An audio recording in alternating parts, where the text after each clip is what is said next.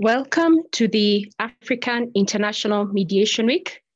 Today is on the second day of December in the year 2020, and this is the third day of the African International Mediation Week, which is running from 1st of December to the 4th of December in the virtual sessions. Our session today is with the San Francisco Bar Association, the Conflict Intervention Service team, and it is focused on being able to develop your mediation practice, to develop the business model, marketing it, and the strategy. Welcome to the session. My name is Wangari Kabiru. God bless you. The anthem and then. Okay, meeting is being recorded. Thank you. Thanks for the reminder, Wangari. I appreciate it. Welcome. Ismail will kick off with the national anthem, and then I'll pass on to you. Then you can be able to invite Roger and the other colleagues to introduce themselves kindly. Excellent. Can we make a request, Wangari? Yes, please. Is it possible that you would do the anthem in your own language? Yes, it's in Kiswahili. We are doing it Wonderful. in Kiswahili. Yes, yes. Thank you so much. Yes, we do anthem in Kiswahili. And today to close, we will have the American anthem. So kindly, our facilitating team, we invite you to lead us in the closing anthem for today, but the starting anthem will be from Kenya, and we call it is the Wimbo wa Taifa, which is the anthem. So ladies and gentlemen, my name is Wangari Kabiru, and I invite you to the African International Mediation Week and Strategy Conference. Today is the second day of December in the year 2020, and it is the third day of the African International Mediation Week. So welcome, please feel at home. Today we have our evening session at 8 p.m. East Africa time. Our session is hosted with the San Francisco Bar Association, and specifically the conflict intervention team. And Ishmael, who is leading this particular session, will be able to introduce the team. Our session today is to enable mediators to be able to understand how to develop their practice as a business, to develop their business model, their strategy, and marketing. And we have a very special guest who will be unveiled by our team from the CSI. And we are really, really delighted that they did bring along a gift, because we love gifts. So we'll kick off with the national anthem in Kiswahili. So Wimbo wa Taifa. E Mungu nguvu yetu, ilete baraka kwetu, haki iwe ngao na mlinzi, na tukae na undugu, amani na uhuru, raha tupate na ustawi. And may God bless, and God bless all of us. And at this juncture, I take the opportunity to invite Ishmael, who will then introduce the rest of the team and also lead us through the session. Ismail, karibu sana. Karibu sana means you're most welcome. Thank you so much. Thanks for the introduction. We appreciate it. We are delighted to be with you, and we'll look forward also to one more session with you on Saturday, December 5th, to where we actually get to introduce CIS to you. And as I mentioned earlier, my name is Ishmael Rahimian. I'm a consultant with the Conflict Intervention Service, CIS, of the Bar Association of San Francisco. I'm joined by my colleagues today, and I'll ask them to say a few words about themselves. And afterward, if you like, any of you who would like to introduce yourself, please do in whichever format you wish to do that. So we started with our senior mediation counsel, Roger Moss. And Roger, if you just wanted to say a few words, that would be wonderful. Well, thank you, Ishmael, and thank you again, Wangari, and all of you for being here. I've been sitting here thinking about the power of interdependence and global connections, which is something, those ideas are really sacred to me. And to take it one step further, you know, I have come to understand from the standpoint of science that at the atomic level, the material and the distant stars I see in the sky are made of the same things, same materials that make up my DNA. We really all come from the same place and are headed to the same place in a very real way. The science says that, and I think they're just catching up with all the great spiritualists through our collective histories. And I say those things because these are very powerful things for me to remember, but they connect directly to the practical work that I do. And I do need to work for a living to pay my bills and put food on the table. And after a long career in business in real estate, 7 or 8 years ago, I took that experience and did something different with it. My career was no longer working for me on a personal level. It had changed a lot.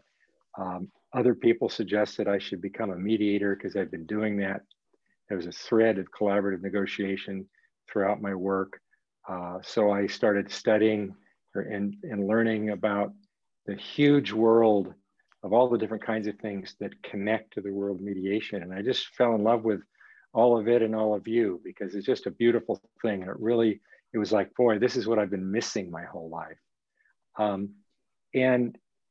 But because I needed to make a living and I started this, I was pushing 60 by the time I started this work.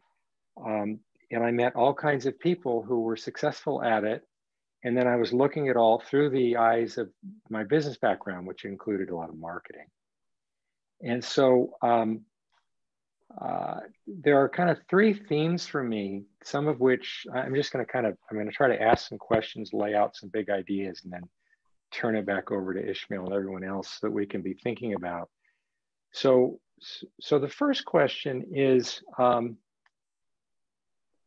so I'm a mediator, I mediate, I do other things.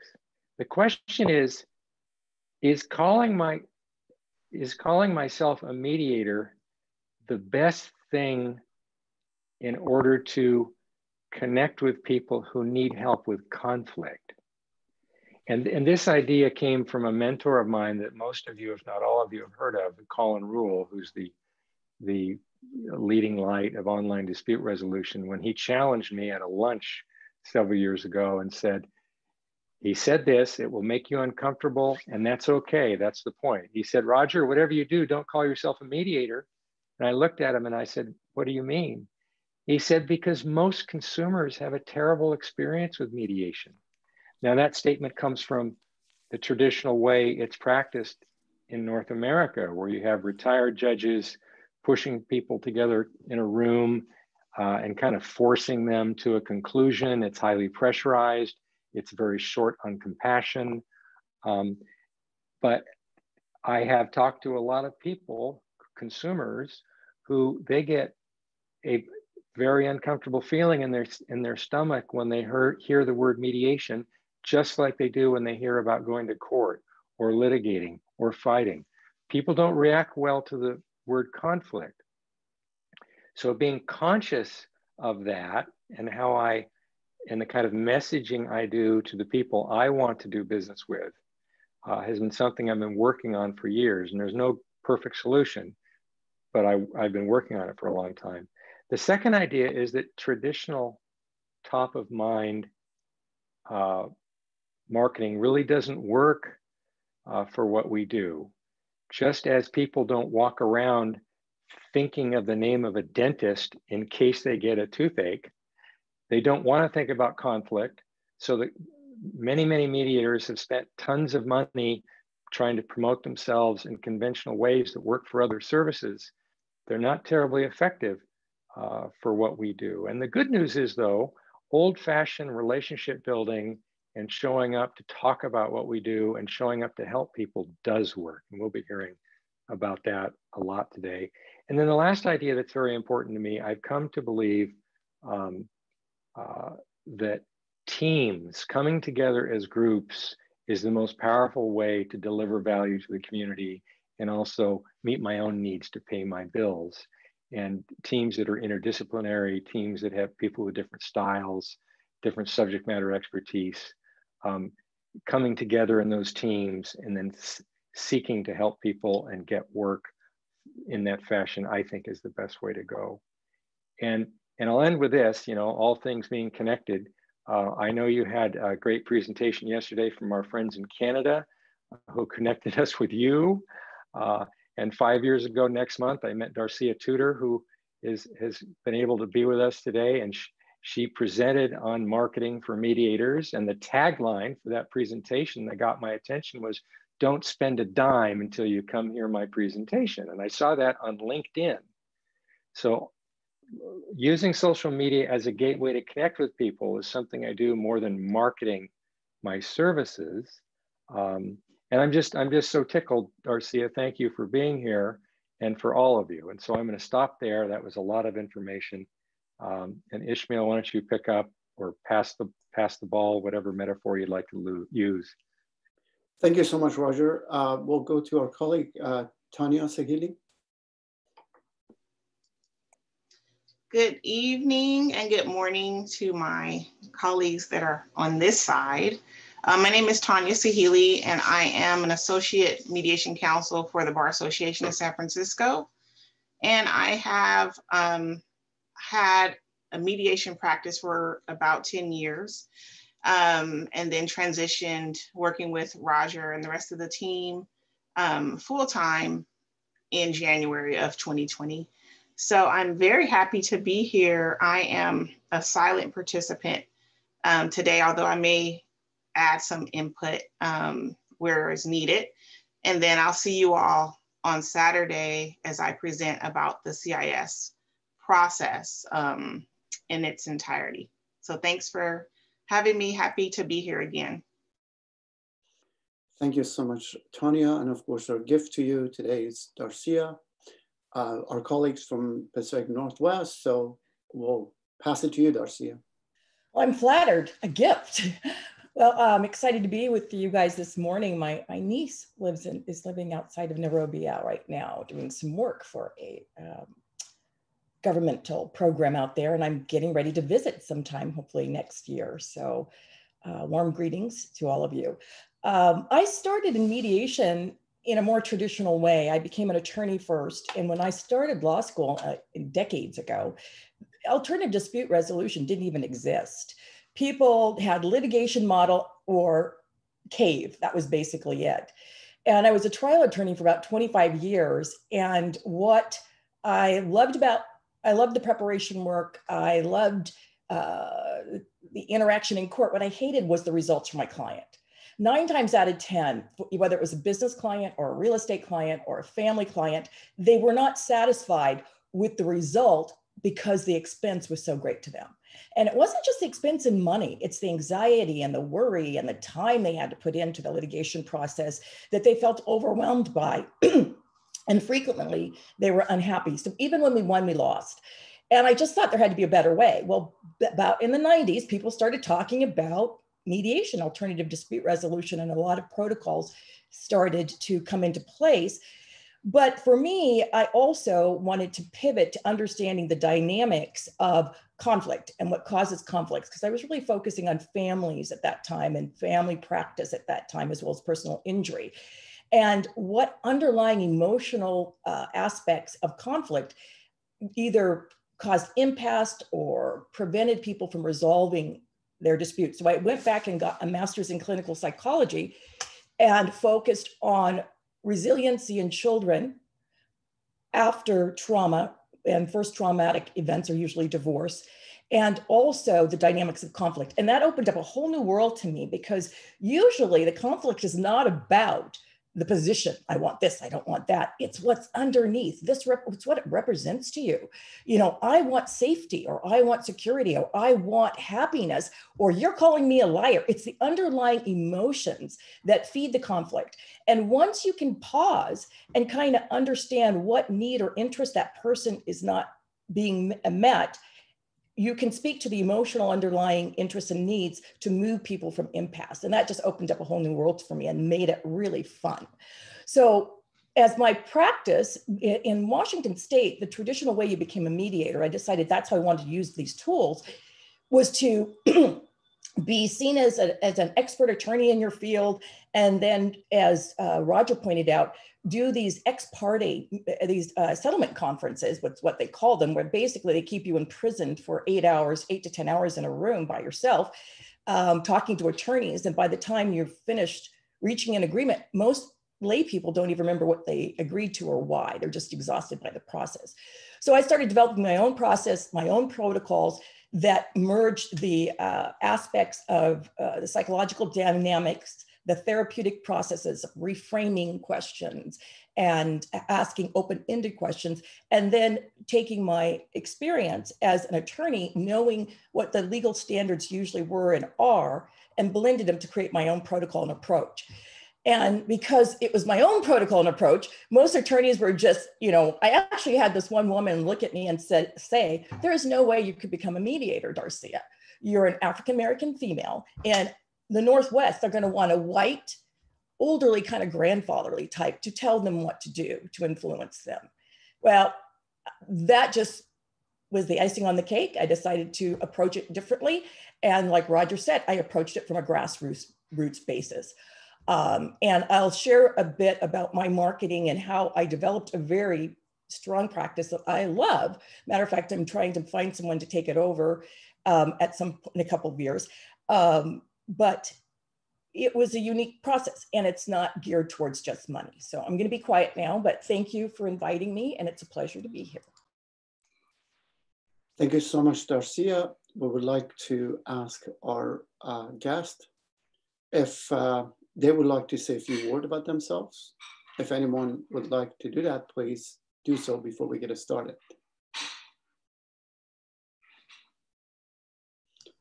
Kim, please go ahead. Hello, everybody. I hope the noise in the background isn't interfering. My name is Kim Mutai. I've been a mediator for about 3-4 years now. As you may know, in Kenya, the mediation process is going through a period where we're trying to educate a lot of the public about it. Roger Moss was talking about something which reminded me. This afternoon, I was watching a Horizon documentary on signals from outer space. And one of the things that makes you think is that if human beings have to come up with a new paradigm of sharing resources and working together, and I think mediation is one of the arrows in your sheath of tools which will help us. So I'm looking forward to this session and thank you very much. Thank you so much. Kimotai, I'm finally learning your name and I hope I say it correctly, Kimotai. Angela, please go ahead. Greetings, everyone. Good morning to the people on the other side of the pond, and good evening to everyone on this side. My name is Angela Munga Mwadumbo, and Ishmael, I'll send you a present if you pronounce my last name properly. It's, as I was listening to all of you, it's amazing how we think that the experiences are different on the other side, but it turns out by virtue of the fact that we are all human, we all go through the same process. I was listening to Darcia, and I have the exact same story of how I got into mediation. After practicing law for 8 years, I realized that my clients are not getting the results that they thought they would get from court. And that is what got me into mediation. And it was around that time that the mediation buzz was really loud here in Kenya. And court-annexed mediation was introduced in Kenya as a pilot project in 2016. It only rolled out nationally in 2020. So I'm really looking forward to this session so that I can learn tips on how to market mediation, because I'm primarily known as a lawyer, but I'm seeing better results and getting better satisfaction from my work through mediation. So I'm very glad and I'm very honored to be part of this session. Thank you. Thank you so much, Angela Munga. Zoom doesn't allow me to read the rest of it, but I shall practice once I get the full name. For now, we'll just stay with Angela. And of course, we have Miss Amiri, Miss Jane Amiri. So I have no difficulty with her last name, by the way. So Jane, if you can tell us about yourself, thank you. Yeah, good evening, everyone, and good morning to those who are in that time zone. My name is Jane Amiri. I'm a mediator, certified in 2017. I work here in Kenya. I have a social work background and development work training, and I work as a consultant. I am delighted to be here, and I look forward to learning. Thank you. Excellent. Thank you so much, Jane. Anyone else would like to share a few words? Please, Lydia. Hi, good evening, everyone, and good morning to our fellow mediators in San Francisco. My name is Lydia Mwangi. I'm an advocate by profession. I'm a researcher, and I'm also a professional mediator. I have done mediation in private capacity. I am in the process of trying to start doing the court annex mediation.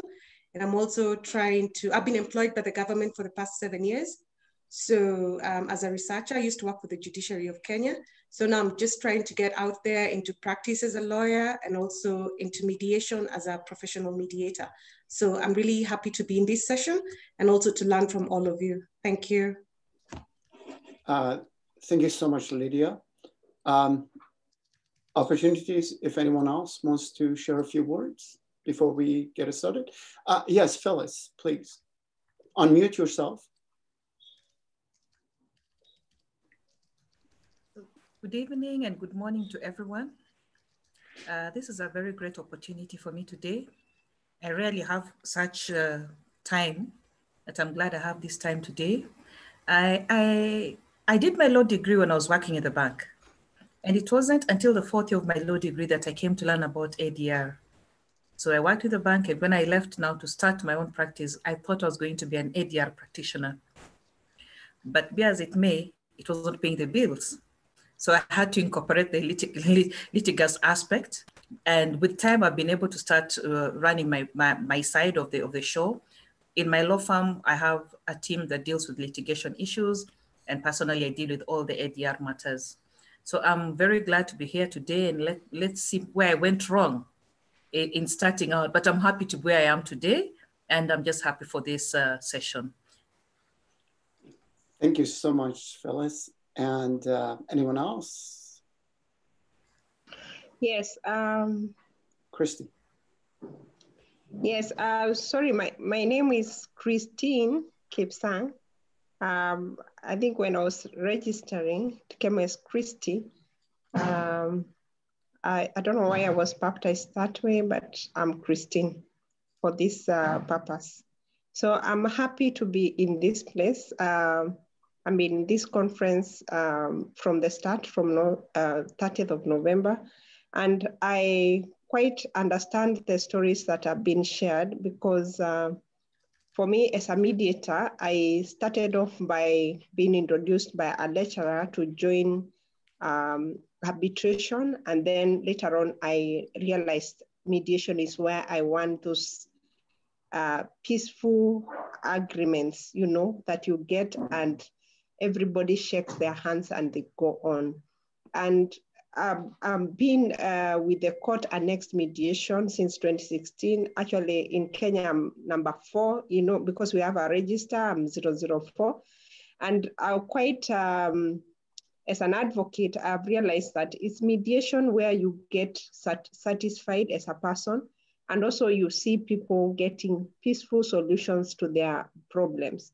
So I quite like what Roger said about the fact that you don't need to market yourself. People will come to you by the fact that they are getting referrals. So for me, what has worked most is the word of mouth, because I've done the court annexed mediation. At the same time, I've done private clients, if you like, who come for mediation through the word of mouth. I'm still here to use social media. I quite shy away from Facebook, but I'm trying to join LinkedIn and Facebook. Thank you so much.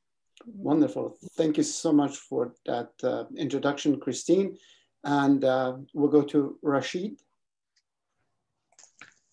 Yes. Greetings, everyone. Yeah, and I'd like to say thank you to Wasilianahub and all the organizers of this wonderful session. My name is Rashid Mwiza. I'm based in Kenya, the south coast of Kenya, that is Kwale County. And I'm a lawyer by profession and also a certified professional mediator. I'd like to give a small story about my mediation journey. I'm inspired by Roger Moss.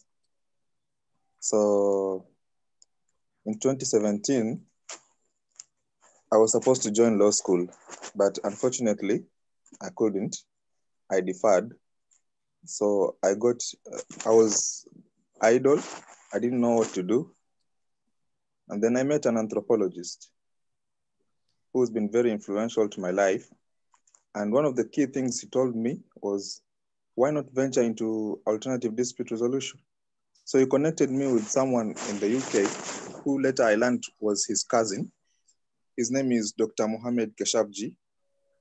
He's won the Gandhi Ikeda Prize for Peace, if you've heard of him. And then 2018, I went to law school. I finished law school last year, but there's still pending issues. So I'm a trainee advocate. So then I reignited my passion for mediation because Dr. Mohamed had shown me how to use mediation to help the community, enhancing conflict competence through mediation in the grassroots. So for me, it started from a community perspective, which later developed into a professional line now, because I cannot practice as an advocate. I chose to focus on mediation. So I'm really happy to be here to learn and also to get an opportunity to share more about my experience in mediation. I formed a mediation consultancy. So I'm beginning my journey as well as a proprietor in mediation. Thank you, and back to you, Ms. Wangari. Thank you so much, Rashid. And if no one else has any word to say, we'd like to go ahead and get it started. If it's okay with you, I'm gonna ask my colleague Tanya and Roger to moderate the chat room. And also if anyone, you've had some technical difficulty, people go in and out. But as a co-host, you can go ahead and admit them because once I do share screen, my screen will be limited. So I do rely on my colleague. Continue with that. I apologize for some of the background noise here that I have today. I hope it's not too much of a disturbance. And with that, I'm going to go ahead and do a share screen. Go ahead, Roger, please. One quick remark. I'm actually going to share a suggestion from Kim, who made an excellent observation a little while ago. Without intending any pressure, if you're not eating your dinner or tending to something else, try turning on your camera. Kim pointed out that, you know, a huge theme running through this conference is online dispute resolution. And of course, we're all here today through this medium. Many are uncomfortable. So if you're uncomfortable, that's okay. But I wanted to bring up what Kim said and appreciate that he did. Thank you so much, Roger. And the format in which we're going to conduct today's dialogue with you is going to be more of a panel discussion, whereas me and my colleague will moderate the discussion. We do invite you to interrupt us anytime that you have a question, and we'll keep track of raised hand. If you can raise hand digitally, that would be wonderful. It's much easier to keep track.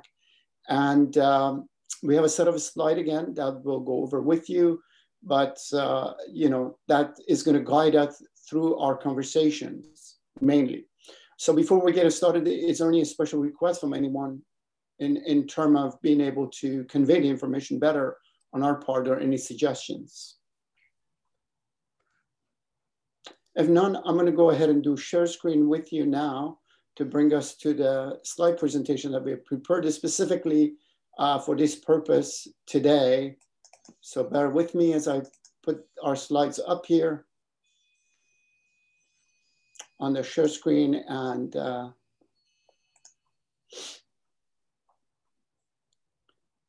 We do not have any video. I know last time we did a presentation, we had some technical difficulty with the audio, but there are no videos. Hopefully everyone can see the screen. If anyone has any difficulty, please let me know. Again, we want to acknowledge you for what you do. We want to thank you for what you do. It is a great work. It's a sacred work, what we do. And to be in your company today, for us, it's a privilege. So we also selfishly want to learn from you as well. So the more contribution you do, the more we can gain knowledge from you as well in terms of what we do. As Roger said, we are all connected in this. So on the mediation and marketing, we'll go ahead and start with creating a thriving practice as a mediator or arbitrator. On the overview, reputation, shaping our professional image and outreach in relationship, referrals, and lastly, we'll close out with innovation to share with you the secret sauce. And I believe it was Phyllis who mentioned, if I'm not mistaken, that the word of mouth remains to be one of the best channels in terms of marketing. So we'll talk with you on that. So on the overview, I'm gonna go ahead and turn that to our panels and have them put in their input. If anything you would like to add, please go ahead, Roger, Tanya, or Darcia.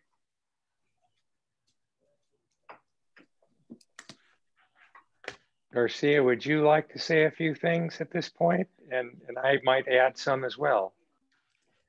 Well, hold on, I'm struggling here. Yeah, you go ahead first.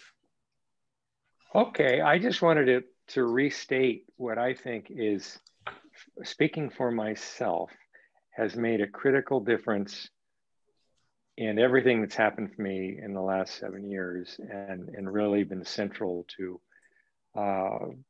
with God's grace, finding work that has me thriving spiritually and engages me mentally, and we help a lot of people. Our primary work involves helping people avoid homelessness, but it connects to other things too. And so that idea was, that referring to our program as mediation, thinking of myself as a mediator, didn't work. Ever since that lunch I had with Colin Rule, that idea was just in the front of my mind. So when the Bar Association of San Francisco approached me because of my real estate background to create a program, the first thing I said was, we can't call it mediation. And we came up with conflict intervention service, which has its own issues, we've come to learn. But it's interesting, very quickly, people started referring to it by the initialism CIS, and that has stuck. And the idea here that it's not merely that people may not know what mediation is, or they may not have had a good experience with it. But for me, what is fun about mediation? And when I say the word mediation, I use that as a kind of an umbrella term that connects to anything one can do as a professional neutral.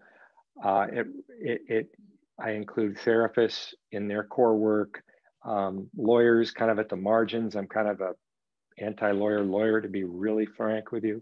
But this idea that we have a lot of different kind of services in our program. I offer a lot of different kinds of services in my private practice, which I maintain, which is an important part of my life. So I do a lot of coaching of people. I do a lot of situational analysis.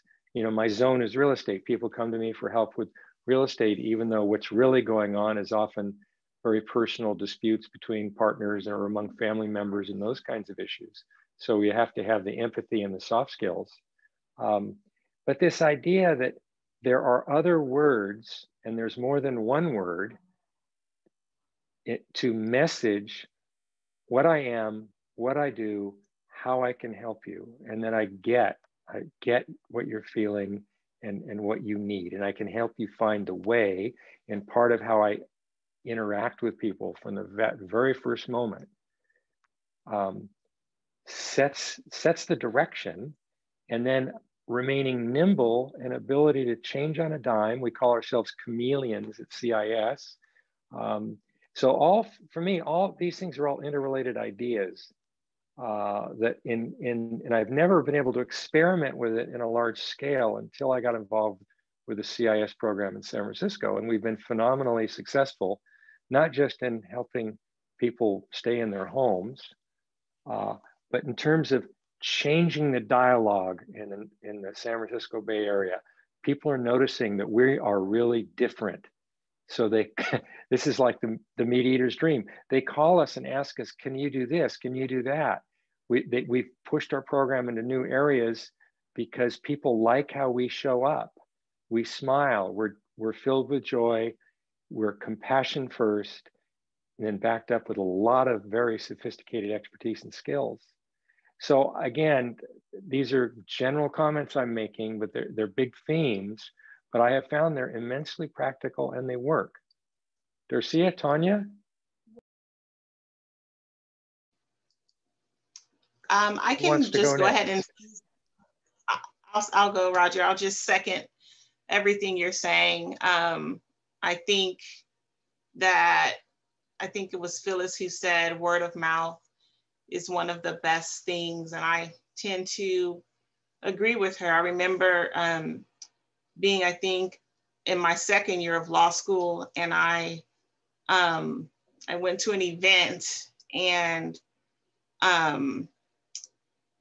Kamala Harris, I don't know if all of you know who she is, but her brother-in-law, his name is Anthony West. He's one of my mentors, and he also had an opportunity to serve with President Obama, I think his first term as Attorney General, Assistant Attorney General.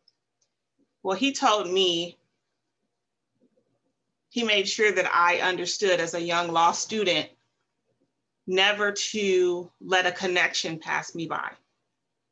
And you know, he was very successful at that time. He was a partner at Morrison Forrester, one of the larger law firms in San Francisco, but he made it a point to impress upon me, you know, the main thing is to make those connections, those meaningful connections, and that's going to take you far.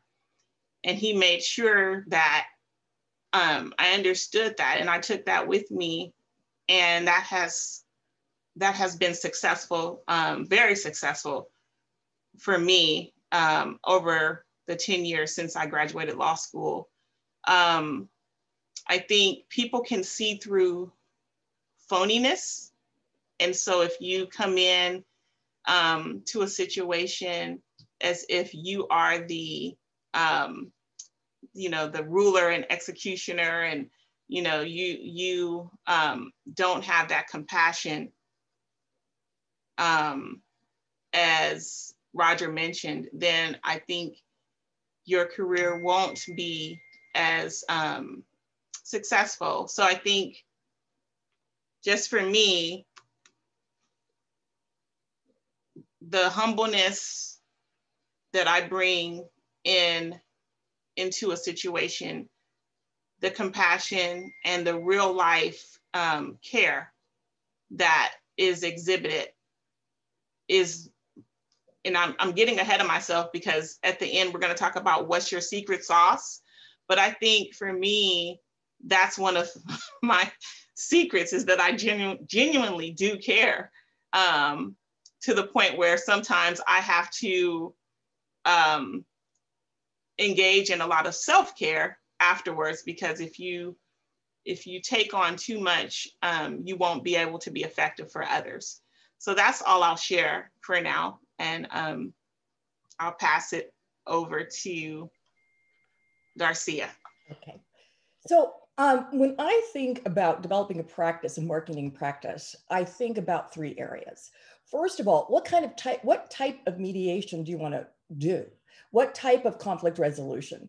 Some people want to do evaluative, where you're evaluating and you're weighing in. That's more like a settlement conference where you're saying, this is my opinion as to who's right, who's wrong. Usually you're shuttling back and forth to get the shuttle diplomacy going. And so the people then that you're going to have to persuade to hire you are attorneys, because usually in my area of the neck of the woods, Who determines who's the mediator and shuttle diplomacy evaluative mediations are the attorneys. And so that's one area. If you want to do facilitative mediation that allows you, or strategic, because facilitative mediation is more where you are facilitating an important conversation between the parties involved. Those types of mediations that I've done are usually to transform relationships. So you've got neighbors who are feuding, you've got parents who disagree on, you've got children who disagree about the elder care of how their elders are being cared for, so they're in a disagreement. Facilitative mediation is usually more based upon your connection with people, individual people, being able to hear what they have to say and facilitate that conversation while not stepping in and telling them what to do. Usually that's more word of mouth in your communities. And there's 3 communities I think you have to be involved in to be able to develop a strong practice in that area.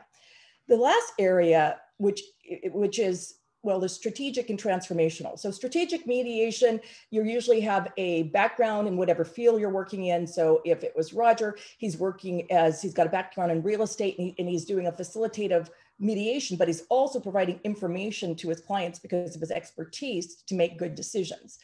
So I'm not going to go through them all, but once you decide what type you want to practice, then you can figure out what connections are going to bring you the best results. If you want to work with individuals to resolve problems, usually then you need to be involved in your community. Service to the community, an organization where you are serving your community in some way and therefore people are getting to know you.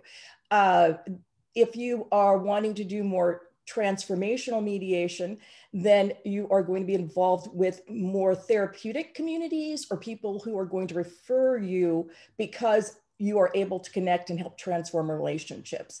So that would be my first step, decide what type of mediation you want to practice, and then that's going to determine where you need to market your services and how you can market them for free of charge, or what organizations you want to join so you can facilitate referrals. I hope that's helpful. Thank you, Darcia. And I want to acknowledge that Wangari has her hand up. Yeah. Yes, hi. And firstly, my comments may just go off this discussion. And I want to say that every interaction with your team has actually come up like upside down.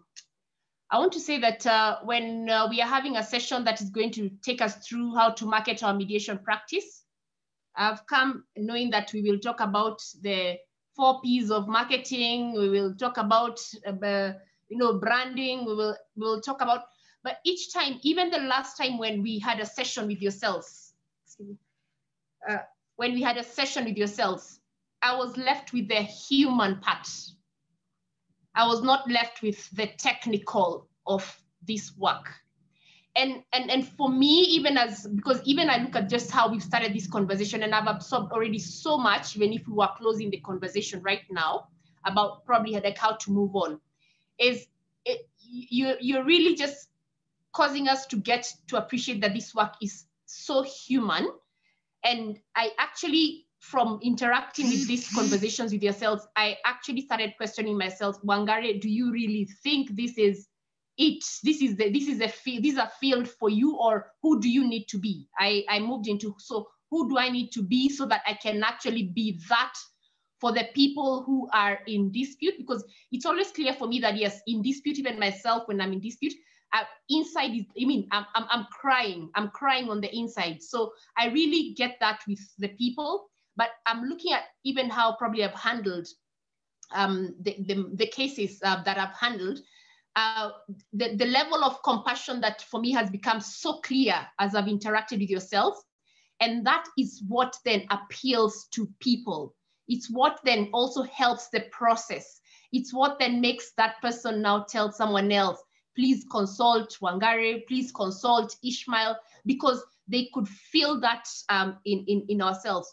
So I want to say for me so far, yes, the experience is a bit inviting. And when I'm saying this, I'm also inviting my colleagues, because I'm very clear the mediation training that they took, this level of compassion that you keep bringing to us is not what we experience as part of, let's say, the training or even as part of the practice. Not that we did not get that mediation, I mean, it's a very compassionate, but I think that was supposed to really come from yourself. But what I get is that this is, it's actually a very, very highly compassionate work. And that's what now causes you to become the choice, which probably is what we are now discussing today. Thank you. Wow, thank you so much, Angari.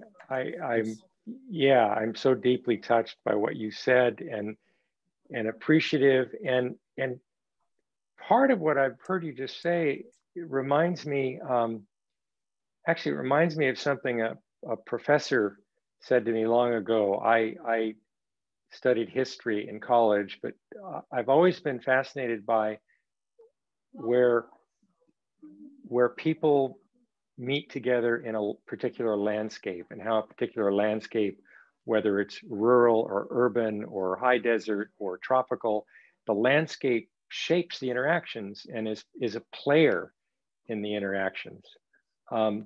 And so that's been a theme through my life, and I didn't really start thinking deeply about that until I started this work. But this professor said to me, Roger, the historian always learns most about himself or herself when we're in our studies and what we produce, because I'm really holding up a mirror to myself. Things that interest me connect to me. And so where that bridges to this work now is whoever we are and whatever brings us joy. And most of us are really curious. Most of us, even introverted people like I really am. I'm very shy and introverted, but I love people. I'm endlessly curious about people. And I'll stop here as a specific example of what I'm talking about, landscape and people. And this comes from what I love, but also my real estate career. It was about walking around real estate. That might be downtown. It might be a shopping center out in the woods somewhere. It might be an office building. It might be, who knows what the environment is. It's going to the environment and feeling it and touching it, and feeling and touching and getting the people that inhabit it. And I just find that endlessly fascinating. So in our program in San Francisco before COVID, there are some areas of town that have a higher concentration of homelessness people, and also residential buildings where they live. And a lot of our work is there. So we go walk around, we go drop in on communities, that might have 50 or 200 residents, and they have property management staff and they have case managers. We drop in with cups of coffee and hang out and talk to people, ask them how they're doing, just check in. And we learn a lot about everything doing that by going, by the way, to the conflict, we call it, when we sometimes go to people's homes to help figure out what's going on, and we have these discoveries. We also know that people are just more comfortable at home, so we don't want to make them come to us, we go to them. And whenever we do that, we learn wonderful things, we connect with people, and we get more casework. So I will stop there. But again, it's a joy for all of us who are doing it. I want all of you to be joyful in whatever you're doing. Thank you so much, Roger, for that. And also, of course, echoing what Angari said and you said, let me share with you that I've been an educator at the graduate level for a couple of universities locally in my region of Silicon Valley for the last 26 years. Among the courses that I've taught, marketing, advanced marketing, consumer behavior in academic has been one of the courses that I've taught quite a few times, actually, through the years. Having approximately 10,000 students in the 26 years, I just want to share with you that what we're doing today is going beyond the 4 Ps of marketing and the 9 Ps and the 17 Ps actually that are identified so far in the marketing and consumer behavior. What we do is we act from our hearts. Definitely we pay attention to what is attractive out there, and we share that with you through the mechanics. But the paradigm in which we operate is quite different. we try to be a better human being by being compassionate. And when we work with parties who come to us, which we do not use the word intake, for example, we use the word help request. When help requests come to us, our goal is beyond compassion to make sure that we preserve the integrity of the parties. That is an important work for us. So with that said, I'll share this slide with you and briefly touch on that. And if my colleagues have anything to add, jump in, or if you have any question, as I said before, please do feel free to interrupt us. My colleagues are monitoring the raised hand and will call on you as I'm doing the full screen. I want to have access to the raised hand, but they're moderating it. So you can interrupt us anytime with any questions. We do, as far as the image goes, professional image based on what Vangari said is, who do we want to be? Who we want people to know us as?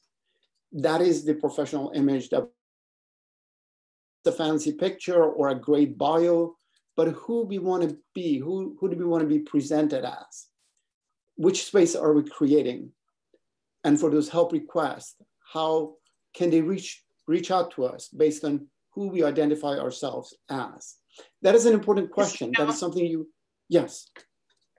Can I just interrupt you 1 second? Because we're saying 4 Ps and some people on here are not familiar with the 4 Ps. Let me explain that. That would include me, by the way.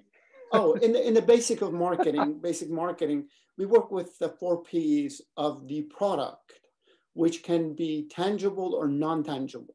So what we do in mediation, from a marketing point of view, the P of product can be considered as what we do, our work, which is not a tangible product, which is mediation. That is, you can look at it if it's in our field, the P being the product, tangible, non-tangible. So tangible could be a milk that you buy from grocery store, bread or whatever, that's a product.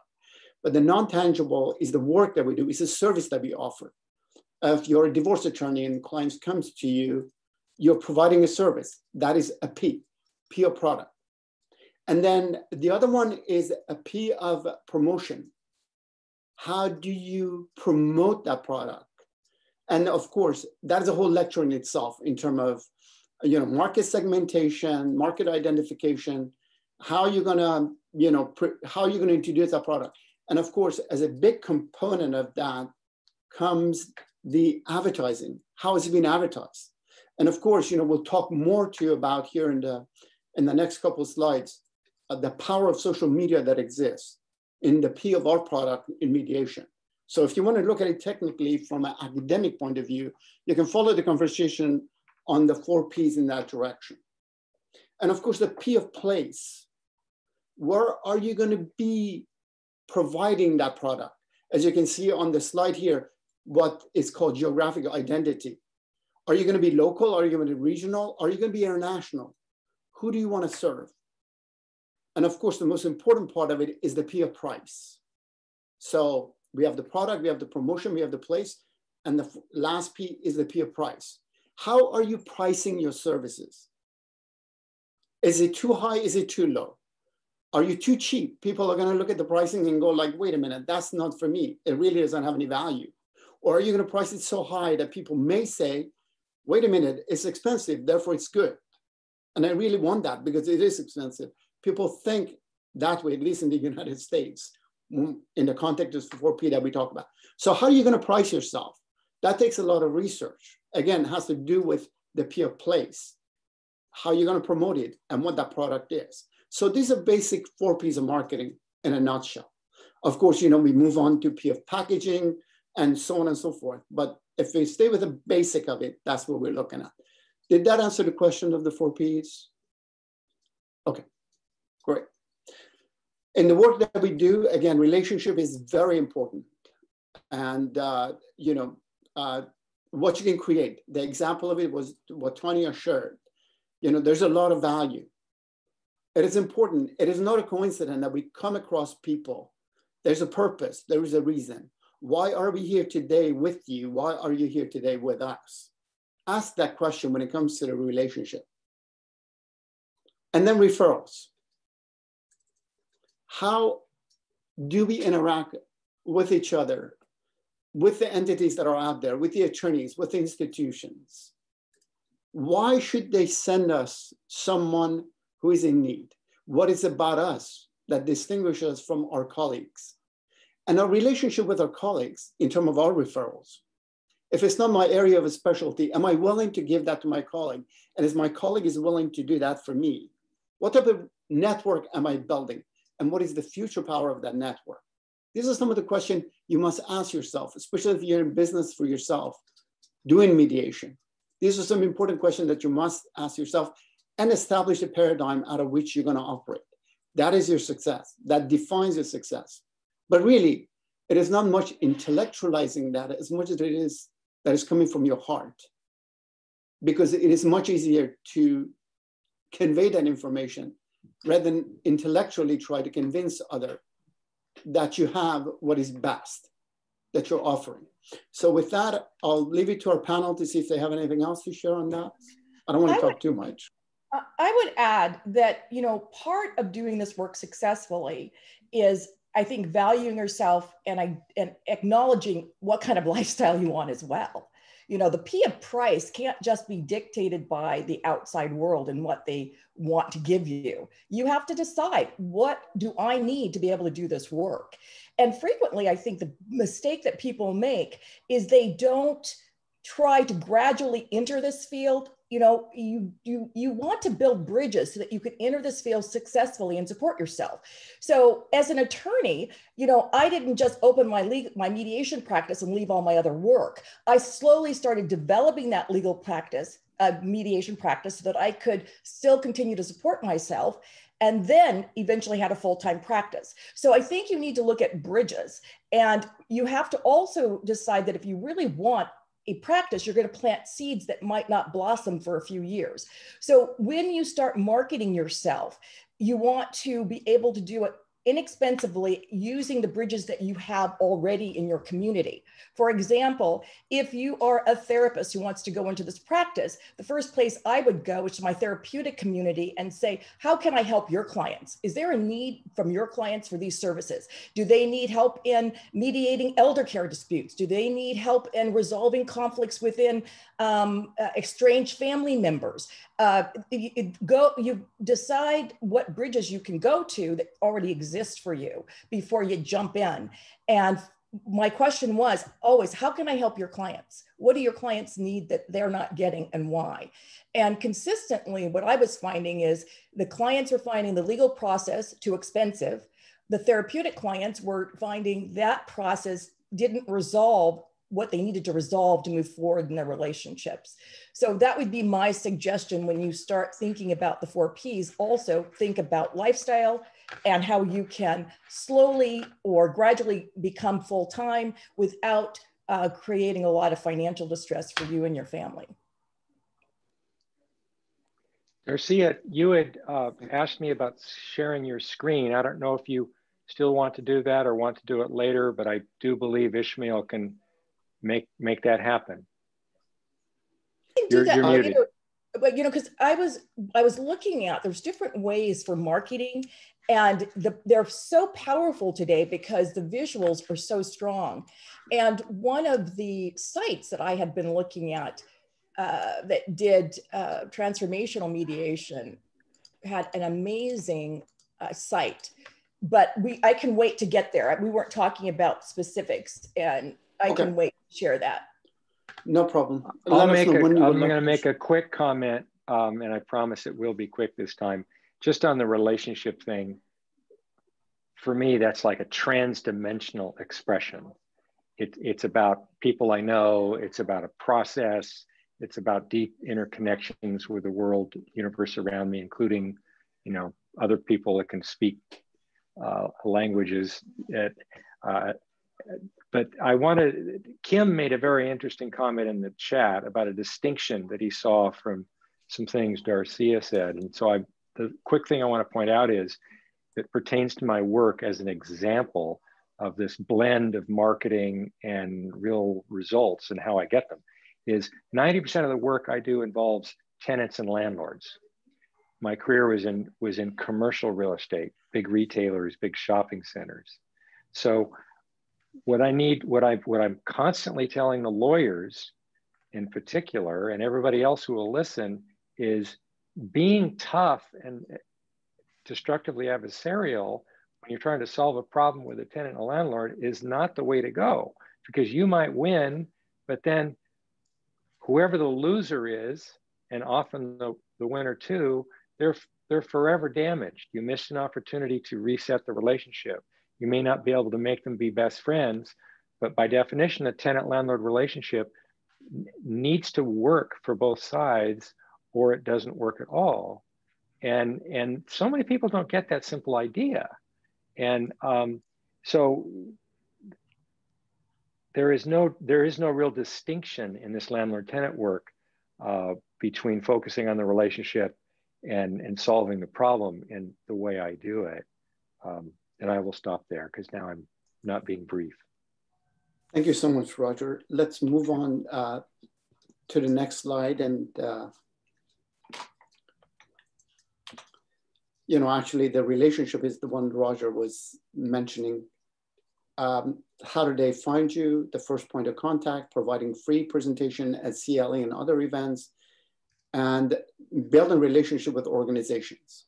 So in other words, promoting yourself. If you look at it from an academic point of view, that'll be a P of promotion on the relationship part of it. I know we have quite a bit of material. Darcy also wants to share screen with us, so we'll move forward, but please do interrupt us if you have any question. Some of the ways that we practice at CIS, we can share those with you, has to do with the flyers that we have out there in terms of our outreach, the property management that we work with in terms of tenant-landlord dispute.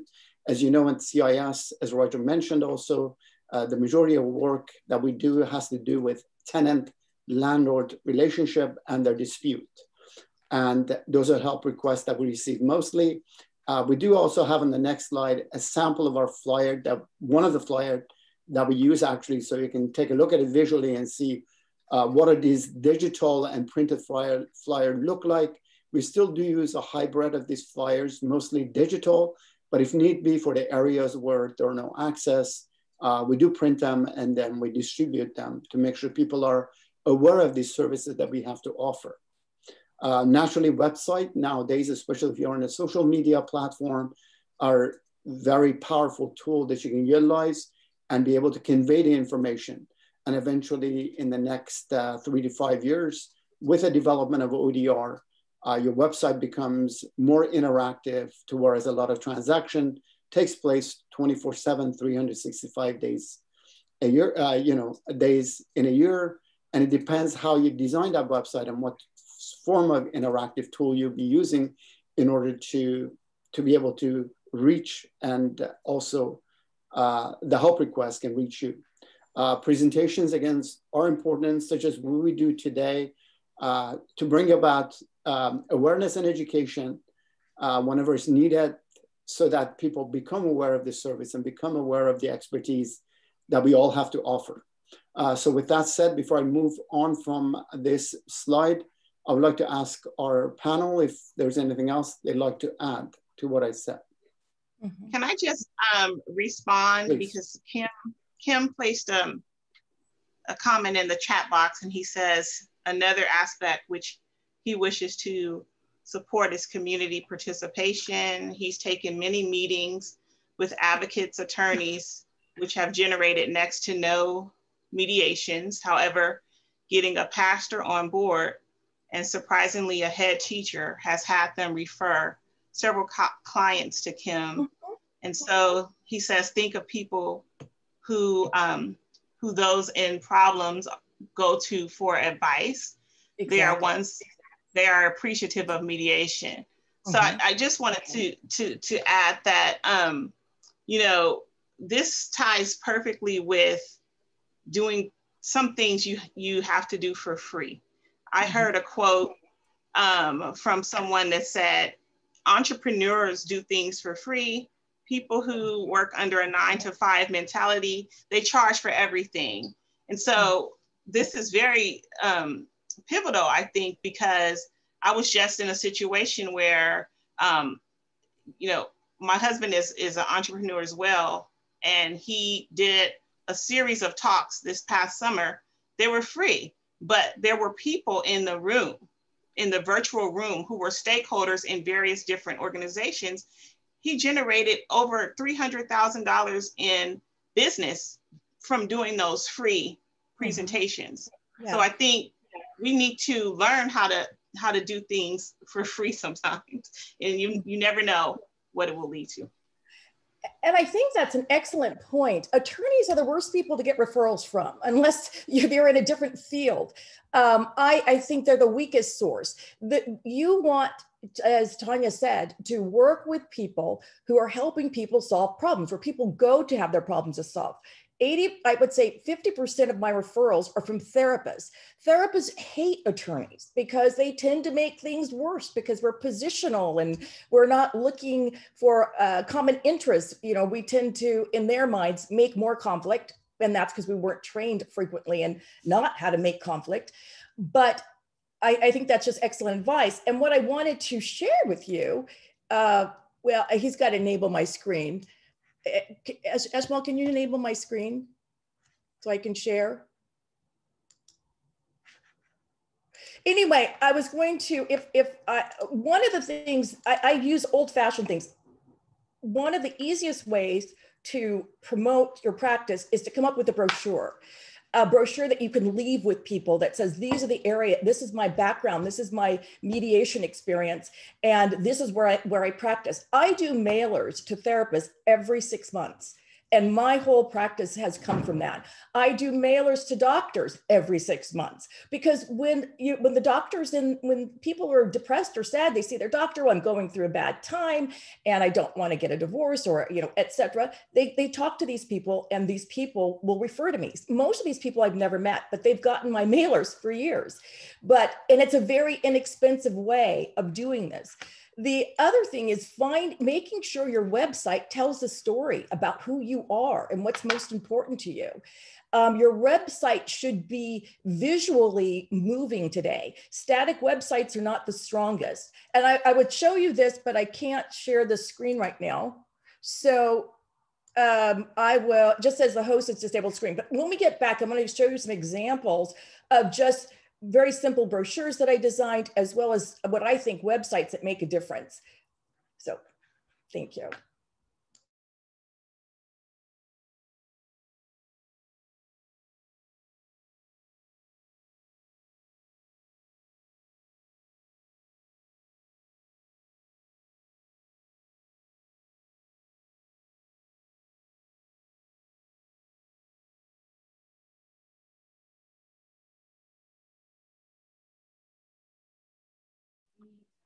Ishmael, you're muted, or I've lost my audio. No, you're absolutely right. Thank you so much, Darcia. I just wanted to show everyone a sample of one of the flyers that we actually use at the CIS program, the Bar Association of San Francisco, as you can see on the left side of the screen that I'm sharing with you at the moment. And of course, the message, we try to keep it simple. We also emphasize, as you can see at the bottom, one of the distinguisher of our services, how we differentiate ourselves, you know, from a marketing standpoint, from other services that might be available. As you can see at the bottom left of my screen, it says we guarantee a response within 24 hours, 365 days a year. That is a differentiation factor for CIS. That's what we do. We guarantee a response. If a help request comes in, it would take us normally anywhere from 20 minutes to about 2 hours to get back to the help request. But we do guarantee it, that you're going to hear from us. So we hold ourselves also, by the same token, responsible to make sure that we do reach out to people who are reaching out to us in return. So again, it's important to have the message that you want to convey in a flyer, that if you're going to distribute one. I don't know if my colleagues have anything else to add to the flyer subject. No, my mind is going in so many different directions. I want to quickly go back to something Tanya shared. And Tanya, I should let you maybe talk about this a little bit more, but I attended most of the sessions that Tanya's husband put on, and they were not business courses, okay? Tanya's husband and also Tanya are working at the center of racial conflict issues in America. And Amar, her husband, is widely known for his work in teaching cultural humility. There are other things about his background. Tanya, I'll let you share. I don't want to break any privacy, but this is powerful work to help people. It is, I will say this, I don't think you'll object, Tanya. Tanya and her husband are deeply spiritual oriented people. Everything they do comes from that context. And they're very successful professionals too. And that's okay. And there's a relationship between those two things. So Tanya, I don't know if you want to add or disown me at this point, please do. No, and and I think I appreciate that. And it is true, like I said before, you can come with everything that everyone has said today is very valuable. And I think you cannot divorce that relationship caring piece from it, because that will attract people, because everyone doesn't have that. So, from what Roger was saying and the talks that my husband put on, he didn't go into the talks with his sole purpose wasn't to, get clients, or he didn't know what he was going to get from that, but just being genuine and addressing a need at that time, right? It was right after the George Floyd murder. He presented, some information about what is needed, and several different organizations reached out. This is what we need. And so, like, I think Darcia or maybe Kim said, positioning yourself in the right place, and I think also the right time, it's very essential, very essential. Thank you so much, Tanya. Being mindful of time, I realize that we have about, I think, 35 minutes left. What I'm going to do, I'm going to go through through the presentation a little bit quicker, because we want to make sure that we give time for discussion. And also, I'm sure Darcia has more to share with you. We want to make sure that that platform is available. So the next slide, we move to what we have looked at the CLE other events. And I think Tanya covered that pretty well. Being in the right place in the right time. You can take an event, and that event can turn into the promotion of the services that you offer, whether that's a local, national, international. As an example, and of course, the name of the game is patience. Plant the seed, but be patient for it to grow. You cannot expect, there are times whereas you get immediate response, but that part of building relationship, patience is required. At CIS now, we are being reached internationally. That's the focus that we have by not only our colleagues from Canada, but also Germany, Romania, and other countries, in addition to different jurisdictions within the United States. Again, the word of mouth is powerful. And if you offer something of quality from a whole different paradigm of serving humanity, people do reach out to you. Manifestation of it is being with you here today in what we do. Let me just move forward to, some of the website of Successful Mediator, which again, we'll be glad to share some of this with you and through the links later on to Vangari, and she'll distribute these links if you need to look further on successful mediation. Building relationship with organization is important. Definitely, reaching out to court panels, bar association, and collaboration with other mediation organization is part of an ongoing campaign that you would have with respect to the P of promotion, how you promote yourself and the services that you have to offer. Referrals, again, going back to what was said at the beginning, and the word of mouth itself, building relationship, and the network you establish, as well as adopting the technology of social media referrals, anywhere from Instagram, Facebook, the event that you're gonna sponsor on those platforms that really doesn't cost anything when it comes to Facebook and Instagram. But then you can look at places like Yelp that we look at, for example, in terms of whether it's available or not. And of course, powerful tools such as Twitter to have a presence, having an account, and be able to communicate with your colleagues. So on the secret sauce itself, the question that is imposed is, what is your secret sauce? Find your niche and develop it. So again, goes back to your individual, to your talent, your skill, who you are, who you want people to see you as. And once that platform, once that paradigm has been created, then develop that paradigm. This brings us to end of this slide. I want to make sure that I'm going to stop the share screen and open it for discussion, for questions that you may have, anything that we have covered, and also to my colleagues to share anything that they want to add to what was said already. Thank you. Thanks, Ishmael. I want to acknowledge there's some items showing up in the chat that reflect this tension around when doing things for free or not doing things for free. And I want to emphasize that it's an individual.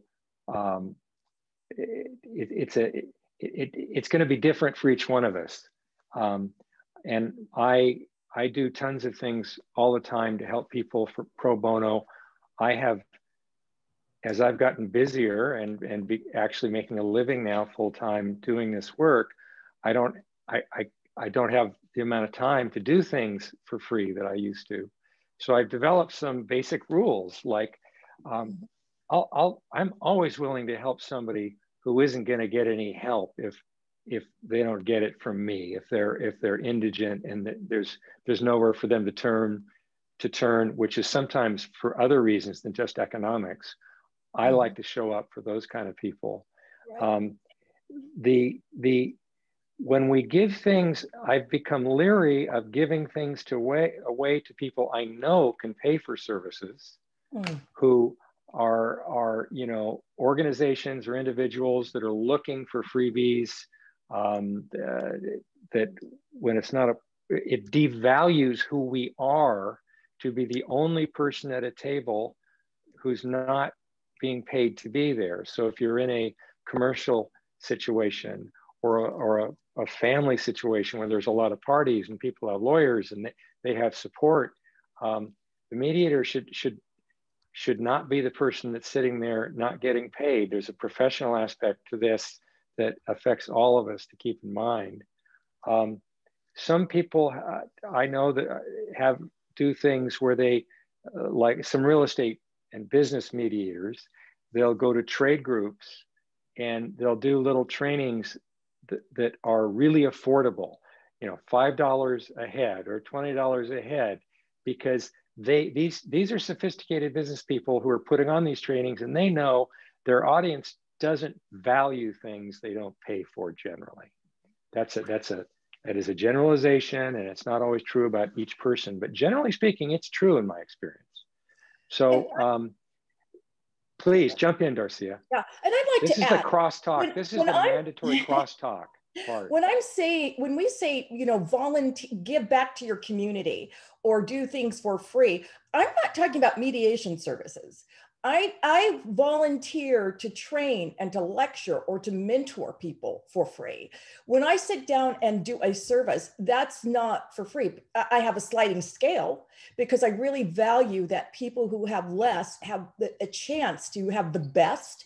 So I don't want to just work for someone that can't pay my higher rate. So I have a sliding scale so I can serve those with less means as well as those with more. But I think they have to have some skin in the game. If they're not paying me, they won't take me seriously. Or two, they will go on and on and on. There's no natural constraints to get them, to motivate them to agree. So when I do mediation services, I don't donate those for free, with one exception.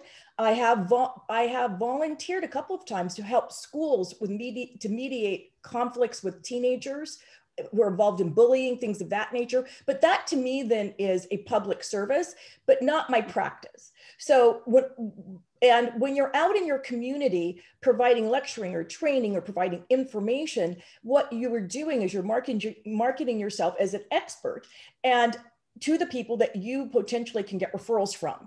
You become the expert, the person that they think of. That I do for free. But as Roger says, you've got to constantly balance that with the demands of your family and your practice, et cetera. And there's certain things that I no longer give for free because I wasn't getting enough back. Find your passion. If you enjoy working with families, then volunteer to explain how mediation can help families avoid high attorney's fees and resolve conflicts so they can continue with those important relationships. If you are interested in working in an employer-employment context, then that's where you step in to the communities at the unions to tell about your services. But it's different than sitting down at the table and giving your work totally for free. That's not what we're talking about, I think, most of us. No, not at all. Not at all. And I think also you can share maybe a newsletter about a topic or something for free through email, and that would cause people to ask more questions. But I agree with Roger and Darcia. There's a line that has to be drawn to some degree. But when you're doing presentations, if someone asks you to come and speak, and speak at on a topic, those are the kinds of things that you should really consider doing, even if it's not paid, because you can get your message out. And when they think about a mediator, they may want to use you. They may think of you. So thanks, Roger and Darcia, for clarifying that. And also, I wanted to add what. Go ahead. Hang on, Ishmael. Wangari has her hand up.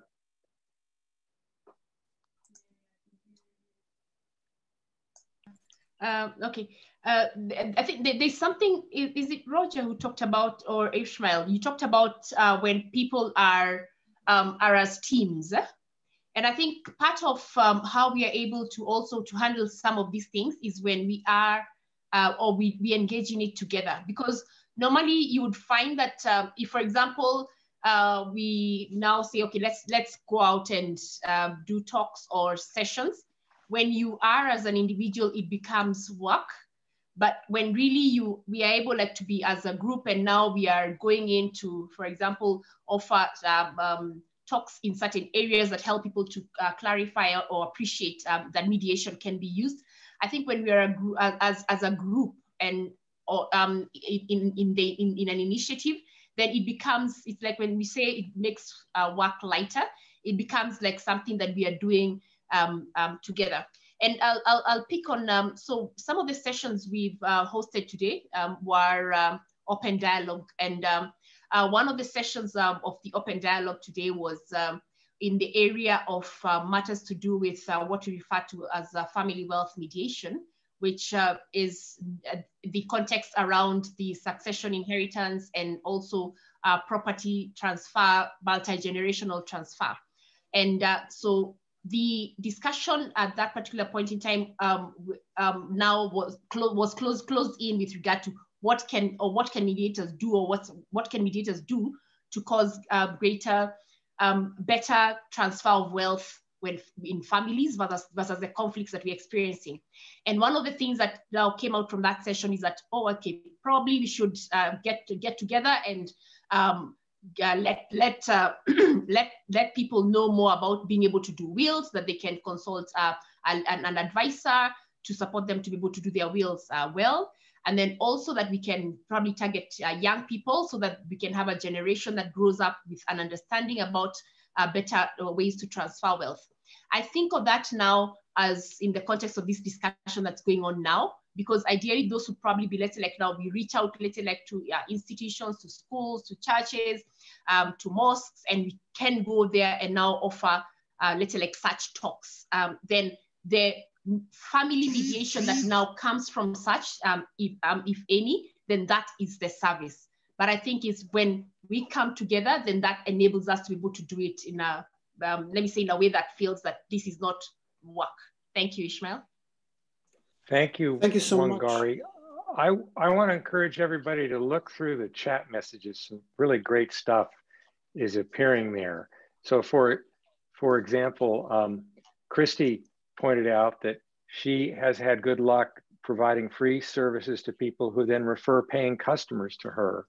And then Lydia had a different kind of experience trying to get someone to use her service for free. And I really identified with that one. I did that last night late to an elder who published a help request in a forum that I monitor. And I think I may have scared her away because what she described really bothered me. And my concern about the situation, I may have sounded a little too emotionally attached or something. And she still may contact me, but it's an interesting idea. Rashid asked, what's key about packaging yourself? I can answer that succinctly. Everything changed for me in doing this work when I quit promoting myself as a mediator and remembered I'm a old-fashioned real estate guy who really understands real estate business, because I think I remember it's about people and landscape. But when I got back in my, I had a successful professional life all over the United States for 30 years. When I got back into that mind, but then supercharged my toolkit with all the things we do, that's when things started to work for me as professionally again. What else? Who else has something? Thank you, Roger. I was going to echo that, and also I'm glad you brought up Rashid's question on the chat, because I saw that as well. And of course, part of that, Rashid, if I add to what Roger said, the confidence that you bring into the game is key to success. Continuous education, staying in touch with what's happening in the field, as well as the technology, knowing what a cutting edge is, can give you a leverage, actually. We do have mediators in the United States who charge upward of about $30,000 to $50,000 a day for a mediation. Mediations are done at $3,000 a day, $5,000 a day, $10,000 a day. So what is the distinguishing factor here? What separates one mediator from the other? It's the way we package ourselves. It's the way we present ourselves, who we are to our client and the client that we serve. So these are some of the distinguishing factors. We can talk about this a lot, but then again, the confidence with the knowledge that you've gained, with the knowledge that you continue gaining, has to do a lot with what is it that you bring it, to the table, and how you convey that information. And of course, not to forget. Oh, I had an echo there. Sorry. Yeah. Go ahead, Darcia. I'd like to say, I think from my perspective, what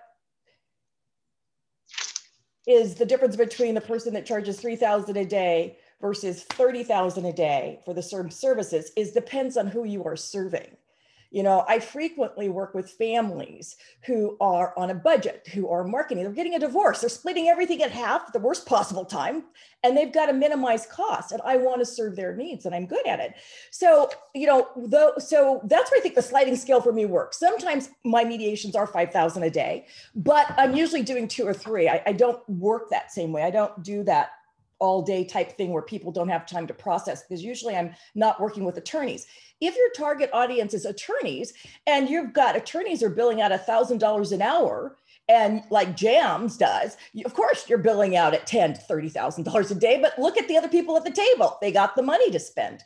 So who you serve in some regards or who you want to serve will also dictate what's reasonable or not reasonable for what you are charging for your services.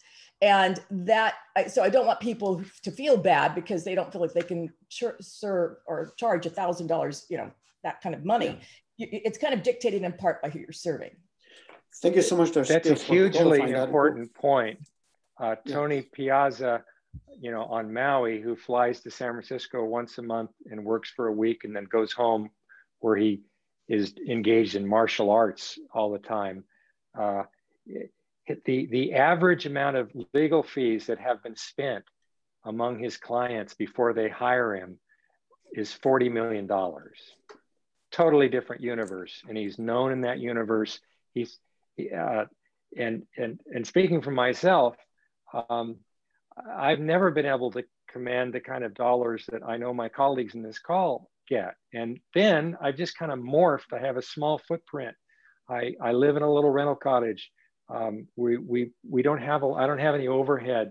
So I like to keep things cheap. I'm also passionate about this, and this makes attorneys, some of you may get uncomfortable with what I'm about to say. I just think lawyers, like doctors in the United States, charge too damn much.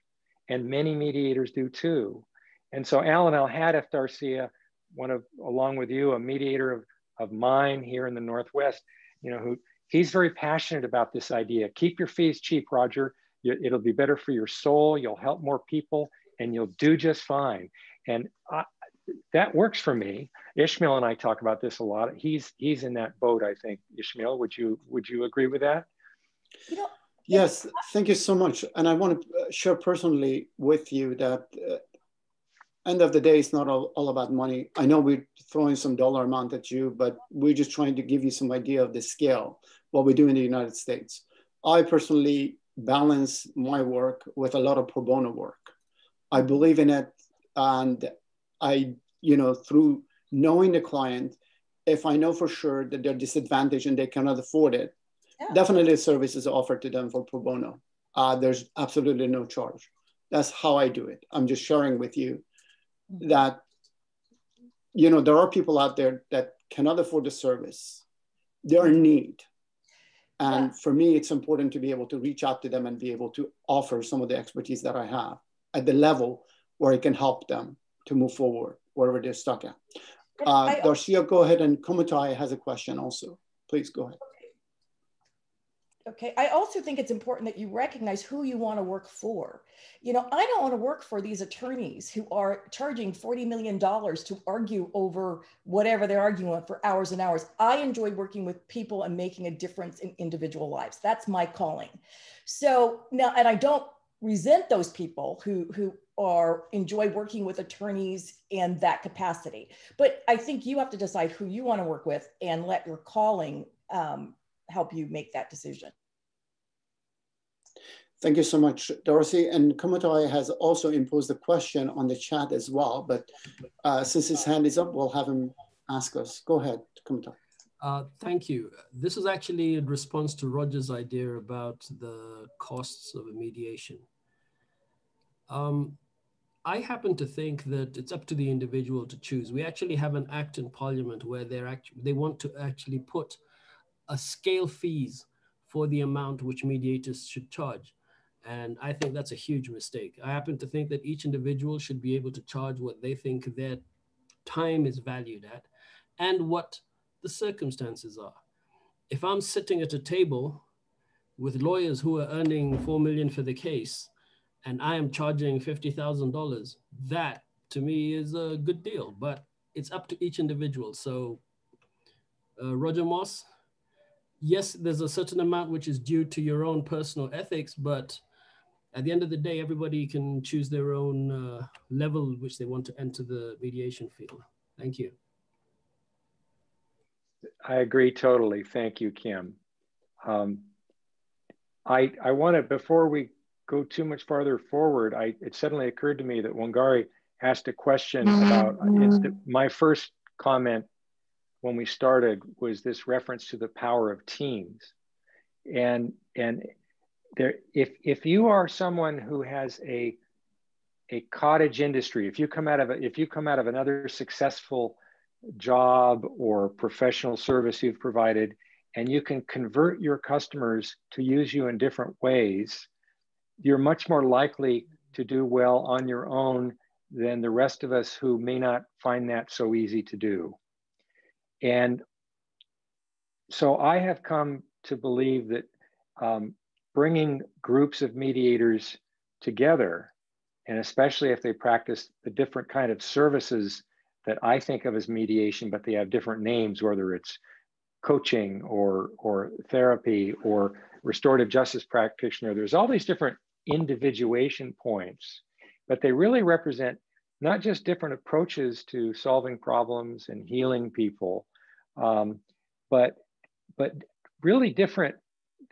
They connect to each of us as individuals in different ways, and they have different messaging, and they're not mutually exclusive. So our program in San Francisco, and you'll learn more about this on Saturday, we all work, we check in with each other, we talk constantly about how, seeking guidance from our team members on how to deal with the problem we have in front of us. So there's a working aspect to the team that's very important. But it's also true from a marketing standpoint, if you can hold out a group of people that are interdisciplinary, have expertise in different fields, I think that is a more powerful way to attract business than just having one person by themselves hang their shingles, so to speak, if that may be an American metaphor, but put a sign out in front of your house that you're the mediator. I think you're more likely to get business if you're part of a group. Wangari, does that answer your question on that point? Yeah, yes, it actually does. Respond to that very, very much. Allow me to put in something else. I think one of the areas that is, and this you could probably tell us how you also just have decided yourself. When you talk generally and say, oh, everybody can just decide on their fees and such, it takes me to the context that quite a number of mediators come from very diverse fields. Quite a number of them are probably retired from professions. You are probably in management, or you're in supervision, or you are teaching, or you've been a farmer all through, and then now you've been tossed into this thing that's called mediation, and then voila, I'm supposed to have a practice, and then if I'm running a practice, then I need to be able to make sure that the service that I'm offering, I can be able to cost it, but I have no clue where or how to start from, how to let's say handle that. Which again now, let me pick on what Kimutai has said with regard to when in Kenya there are discussions to develop a fee schedule for mediation services. I see it as a reaction, and sometimes I would say that yes, I would expect that many mediators would be very excited if there's a fee scale, because they have no clue about where to start, how to start to cost themselves and to cost their service. And in as much as I do not think that there is need for a fee scale in the area of mediation. So I think there's also an area of that, being able to determine this is my fees, and it's based, let's say, on what? Is it like every 1 hour? Ideally, someone like me doing something else would be, let's say, let's say $50, and then it'll take 5 hours. So I think there's probably also a need for that. And I'm speaking now into our colleagues, because then something like what Kimutai has said with regard to us having as a law that mediation in Kenya for 1 hour is 20,000 shillings. I think that's not necessary. But as we speak now, that is the crutch that mediators will fall for, just because we do not understand that part of how to cost ourselves and our service.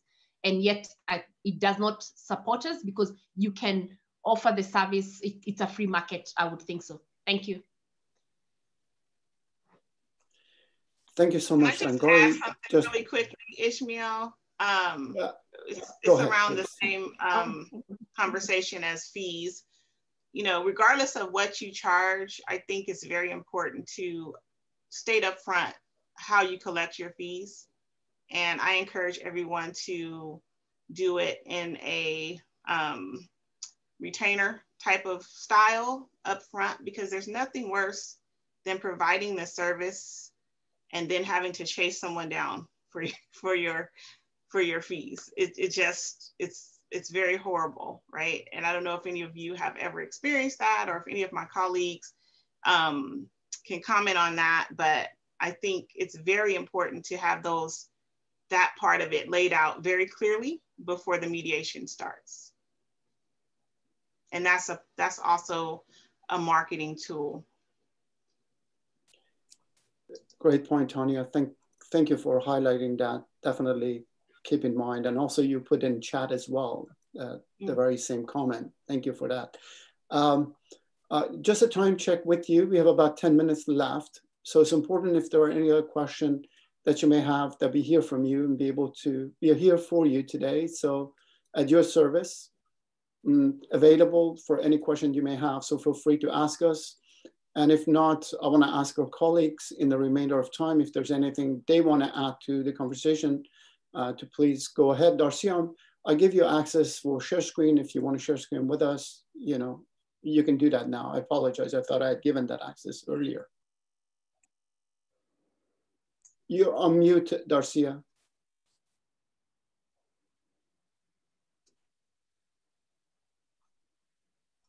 You surprised me. Okay, so I was just going to give you an example. One of the things that I did, I don't know if this is being shared. Do you see the brochure? I did these simple brochures years ago, and I've revised them several times, but they're easily put in an envelope, one-sided, and it explained my practice, what my focus is on, and that's what I would mail out to doctors, and I still do. I have a different brochure now, but I mail them out periodically. And then when I was looking at websites, I just wanted to show you this amazing website that I think did such a good job of stating it without words what they were about. And this is something I think is so important today, because people don't read the way they used to.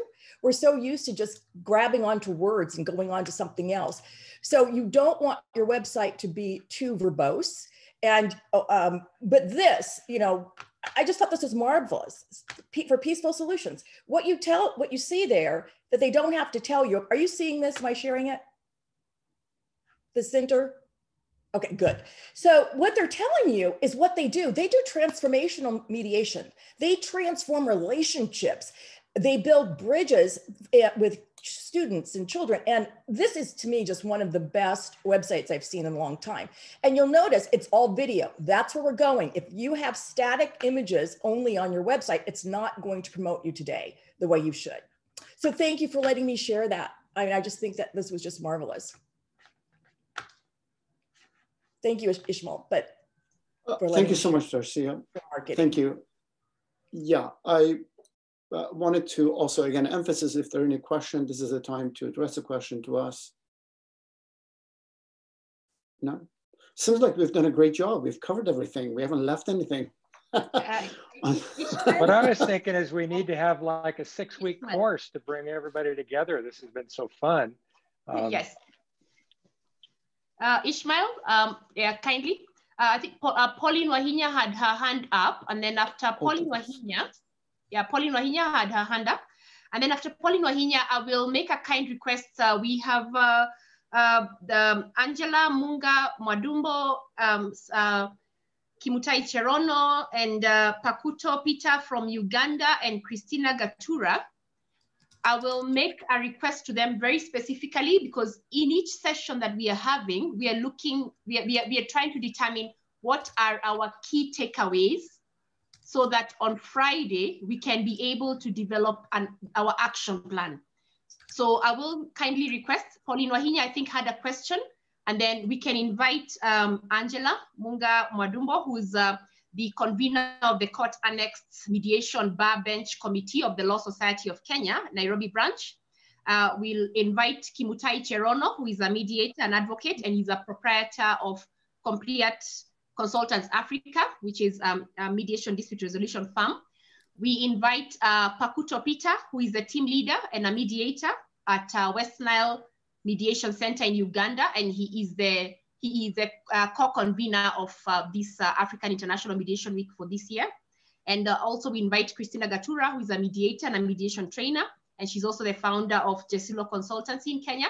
So kindly, for the panel team, we will invite you to just give us a comment in 1.5 minutes, what you have received from this discussion that we can take away, so that on Friday when we are doing the action plan, we can now be able to factor that. So Pauline Wahinya, you had a question? Is it still there or it's covered? Oh, yeah. Thank you very much, Wangari. I think it is already covered. Thank you very much, Ismail, Tonya, and Dorcia. But you are the one who, you touched on the question I wanted to ask Ismail about what policies guide them on mediation in America.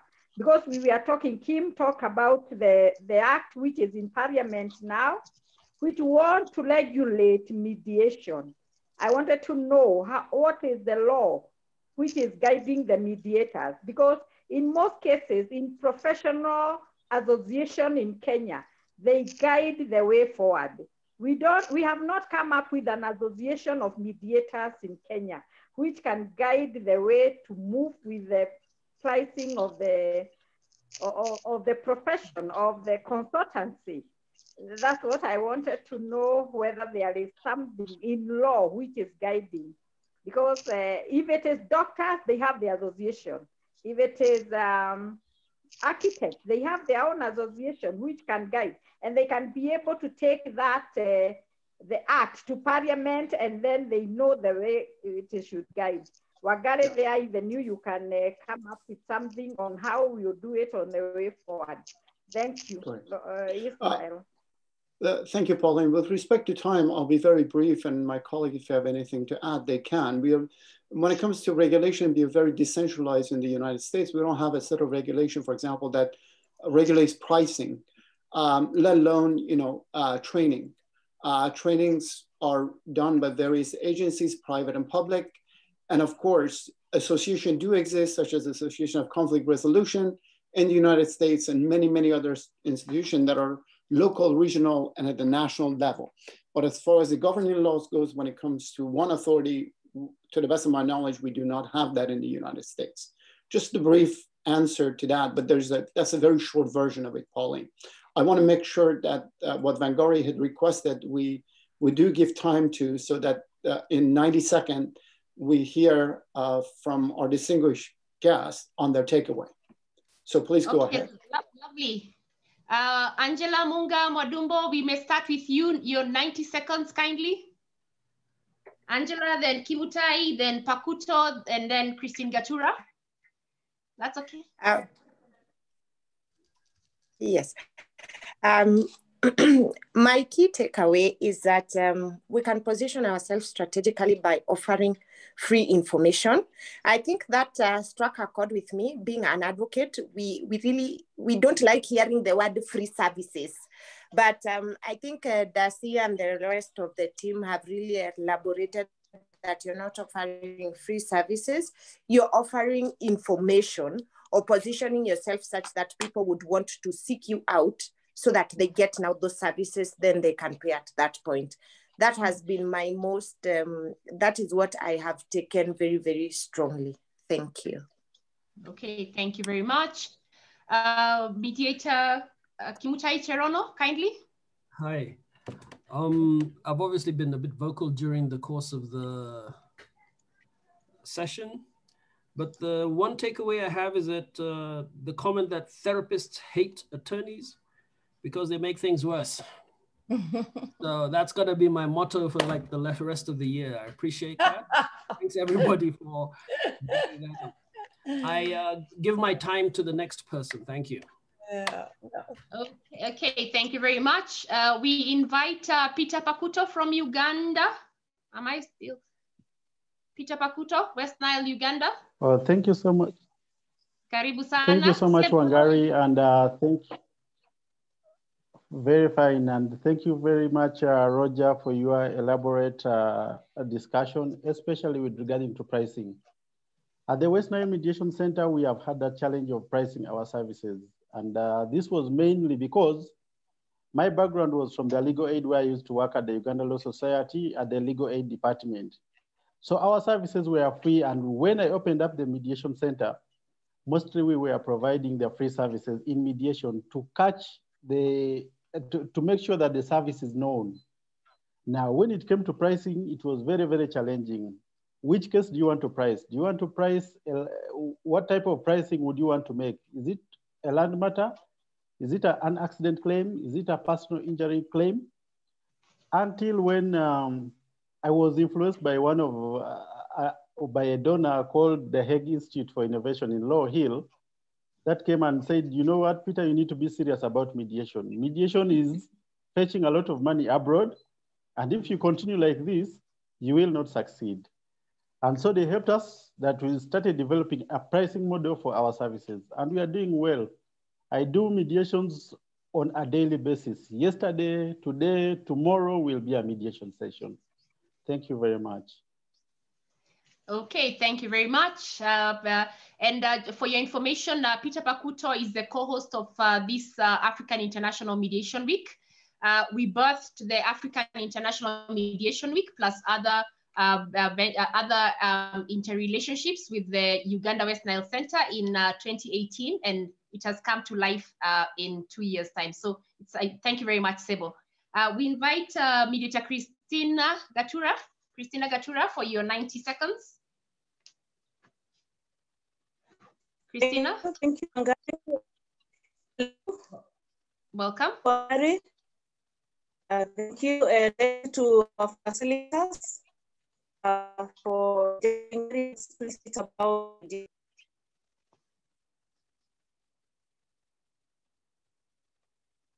Okay, Christina, we seem to be losing you, or to have lost, to be losing your audio.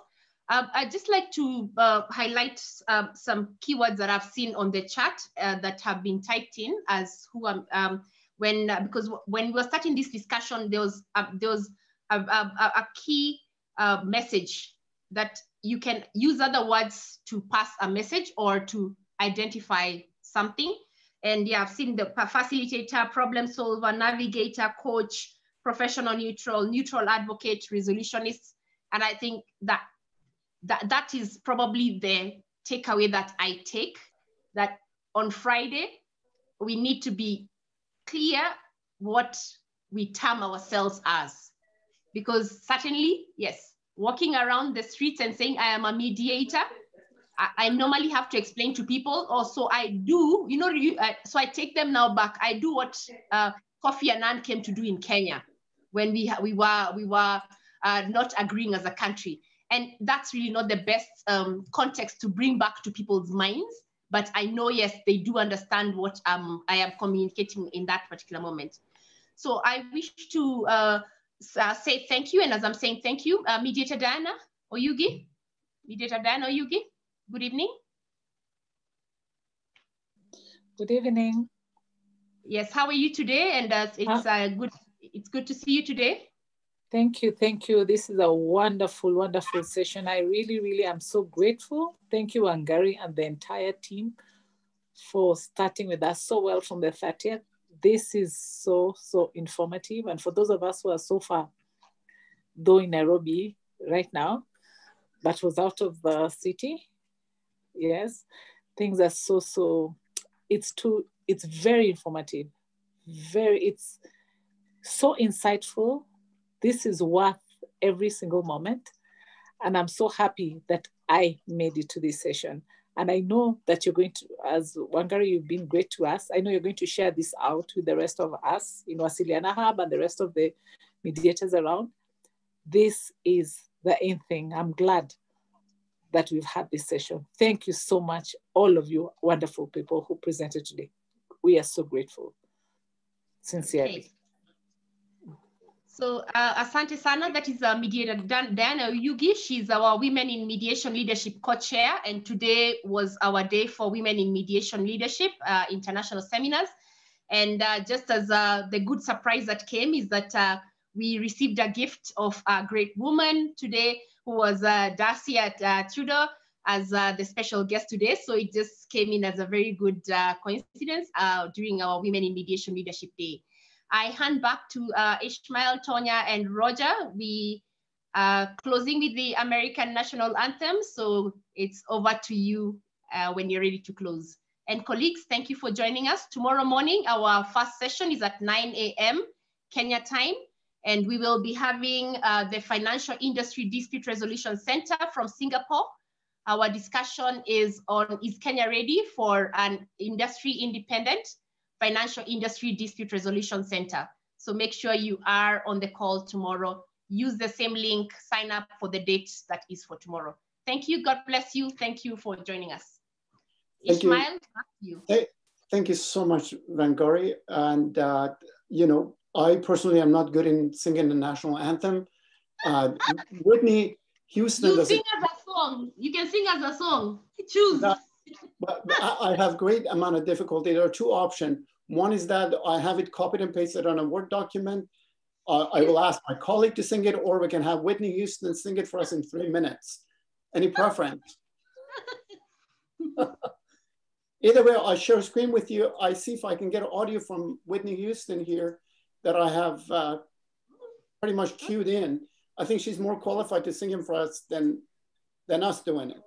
Okay. Let me know if you can get the audio on this.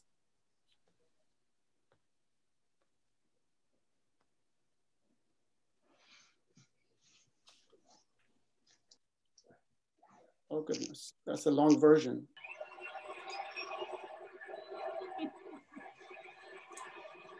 Okay. Thank you, Ismail, for saving all the Americans. Thank you. Absolutely. Whitney Houston did a better job than all of us could have done. So, absolutely. I believe it's a blessed night now. Ismail, you may close us out, and thank you so much for the session. God bless you. Wangari, thank you so much. We need to get our own person to compete with Whitney Houston. That'll be your task for the next Saturday. Okay, so this is the thing. Everyone on the call here, on Saturday, we have this team coming to speak to us now about the conflict intervention service, which is actually the work they do, and they've done about 2,000 mediations.